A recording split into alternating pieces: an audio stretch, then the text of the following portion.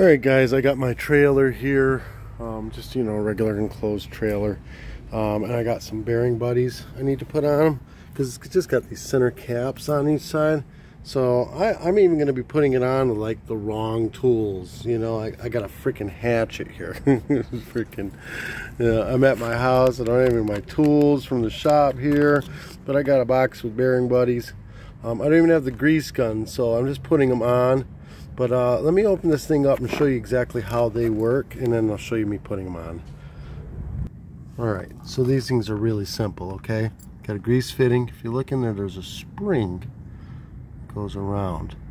So when these go on, as you pump this up with grease, as it fills up, it comes out and squeezes that spring.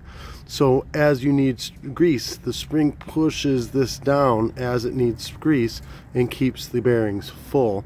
That keeps you from ruining your bearings. And these things are cheap. They're like 25, 35 bucks, something like that. They're cheap. I'll put a link on the description below.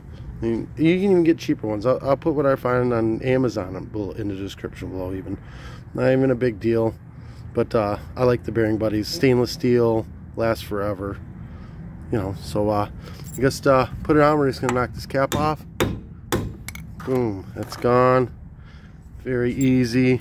You get this kind of set into place like so.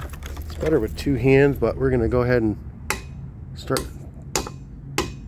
gently tapping it around.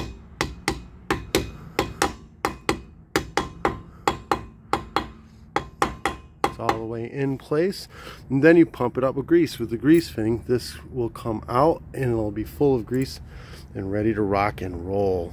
Alright guys, this helped you out in any way, shape, or form, give me a thumbs up, hit that subscribe button. I'll put the link in the description below. If you got any questions, ask. Peace.